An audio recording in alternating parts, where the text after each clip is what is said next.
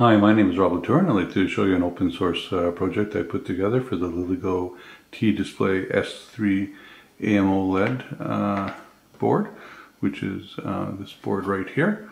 And so what I'll do is I'll just plug it in here and we'll see it in action. Basically it's a YouTube subscriber tracker. So first thing it's going to do is going to just connect to the internet, and when it does that, it will also show you your IP address. And then what it'll do is show you the number of subscribers you have on YouTube. You can change that screen. So this top button is used to change the screen, and we've got a variety of things we can do. So here that's the default, but if you just press that top button once, it takes the word subscribers away. Press it again, it shows you the number of views. So this is saying about 146,000.1 views. So what that is, it's actually somewhere between 146,100 and 146,199.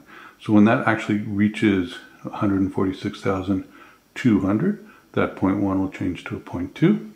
And when it goes from 146,999 to 147,000, that'll change to 147.0.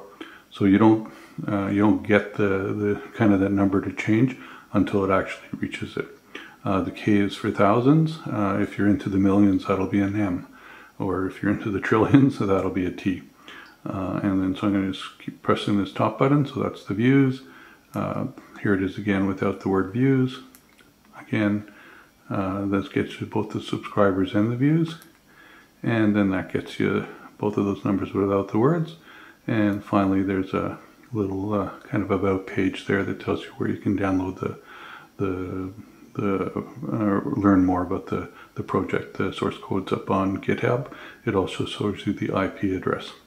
One thing I'll note is that when you're changing the screens like that, what it'll do is as you scroll through the screens, it won't save them. It'll wait for about 10 seconds until after you've changed the screen, and then you'll see that little green light go on, and that means that'll save that screen. So if I unplug it and plug it back in, that'll be the screen that comes up as the new default.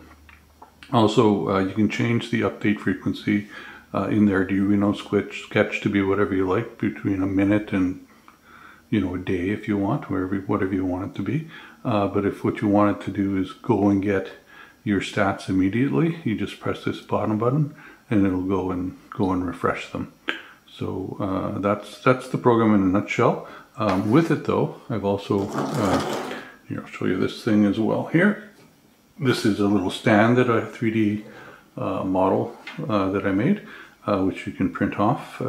There's some wiring. The wires go down the edges here, and in through there's a little connector there, so I can I'll put a link to this model and this and the things that you need.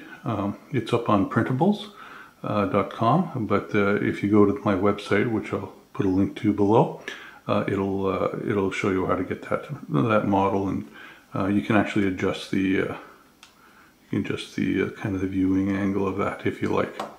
So that's the project. I hope you enjoy it. I enjoyed making it, and if you wouldn't mind, please like and subscribe. Thank you.